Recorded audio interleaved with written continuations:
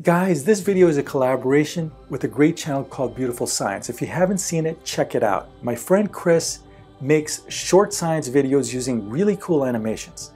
In a previous video, we looked at the smallest scales. We attempted to visualize the smallest size in the universe, the Planck length, which is about 1.6 times 10 to the negative 35 meters. This is so small that if an atom was the size of the Earth, the Planck length would be smaller than a proton.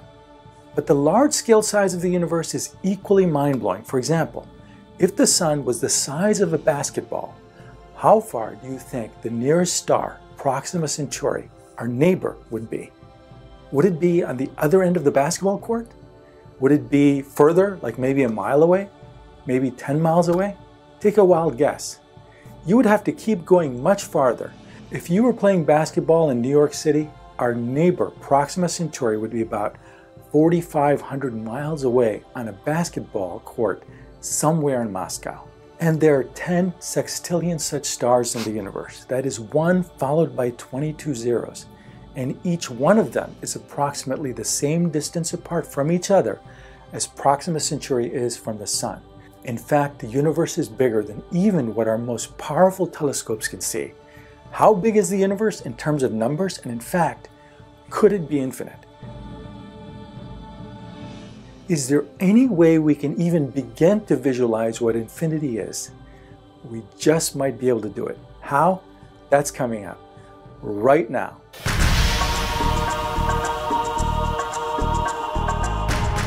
Let's start with some genius animations created by Carrie and Michael Wang, who've generously given us permission to use them. The link to their website is in the description below. We'll start with the scale of a human being and work our way up because it helps to start with something relatable, and the size of your body should be the most relatable scale, about 1 to 3 meters. These would be objects like a bicycle or a sunflower bloom.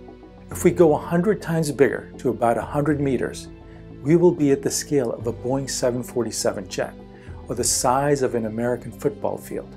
Let's go 1,000 times bigger than the scale of a human, about 1,000 meters. Now we're looking at the tallest building in the world, the Burj Khalifa, 830 meters. Also, Vatican City is only about 1 kilometer in length. Let's go 1,000 times bigger than this, 1 million meters. Now we're on the scale of California and Italy, both of which are about 1,200 kilometers in length. We also begin to approach now some of the smallest spherical celestial objects. The former smallest planet Pluto, which is about 2,300 kilometers in diameter. Pluto was reclassified in 2006 to the protest of many people, especially kids, to be designated a lowly dwarf planet. Let's go 1,000 times larger than this scale, or 1 billion meters. We will now be going way past the size of the Earth, which is only about 12,742 kilometers in diameter. And we're passing even the size of Jupiter, which is more than 10 times larger in diameter than Earth, about 140,000 kilometers, or 140 million meters.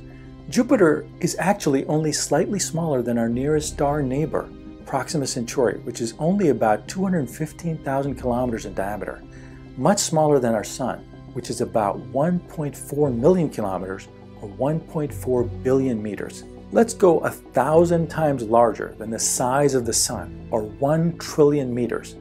Now we're looking at some of the largest and brightest stars that we can see in the Milky Way galaxy. Stars like Betelgeuse, a red supergiant, the 9th brightest star in the sky, which is 1.2 billion kilometers in diameter. One of the brightest stars in the sky is also the largest known star in the Milky Way galaxy, VY Canis Majoris, at about 2 billion kilometers in diameter. Let's go 1,000 times larger than this, or 1 quadrillion meters. We'll be passing by the Oort cloud, which is thought to be a spherical shell consisting of up to 2 trillion comets that surround the solar system. This is where an occasional gravitational disturbance can send a comet hurtling towards the sun, or more ominously, towards the Earth. This spherical cloud starts at about 1 trillion kilometers away from the sun and ends about 15 trillion kilometers away from the sun. This also forms the outer boundary of our solar system, where the gravitational influence of the sun is minimal to non-existent. Now we're at the scale of a light year, which is about 9.4 quadrillion meters, or 9.4 trillion kilometers. Let's go 1,000 times larger than this, or 1 quintillion meters. This is about 100 light years. Now we can talk in terms of the scale of our galaxy, the Milky Way galaxy, our home galaxy.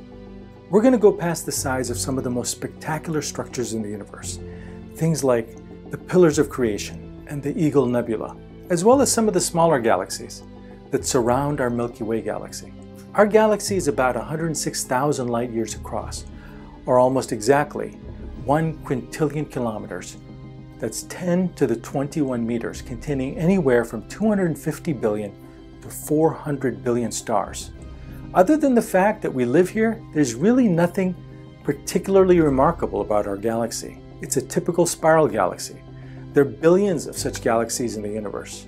Our neighbor, the Andromeda Galaxy, is larger, containing 1 trillion stars. When we go 1,000 times larger than this, we begin to see the superstructure of the universe, which is made up of superclusters.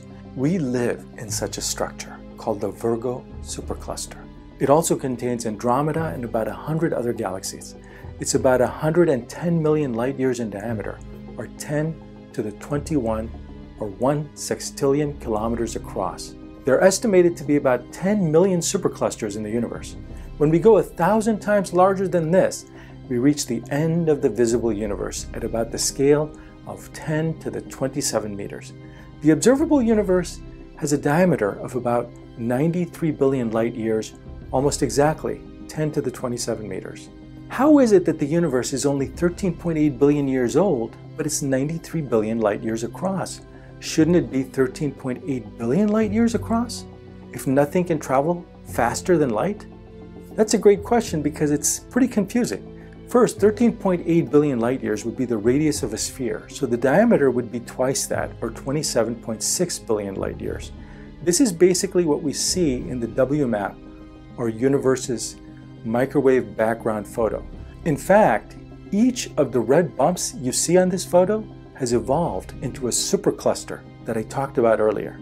But the reason our universe is actually 93 billion light years across and not 13.8 billion light years across is because the universe has been expanding for the entire 13.8 billion years. And due to the cosmological redshift, we know that the farther away an object is, the faster it appears to be moving away from us.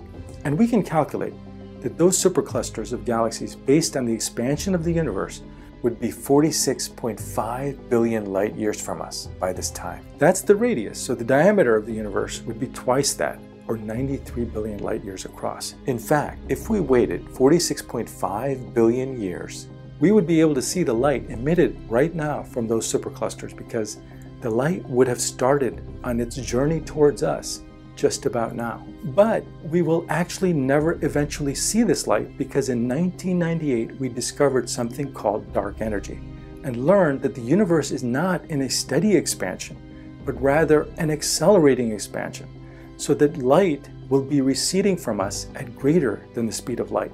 But isn't the speed of light the cosmic speed limit?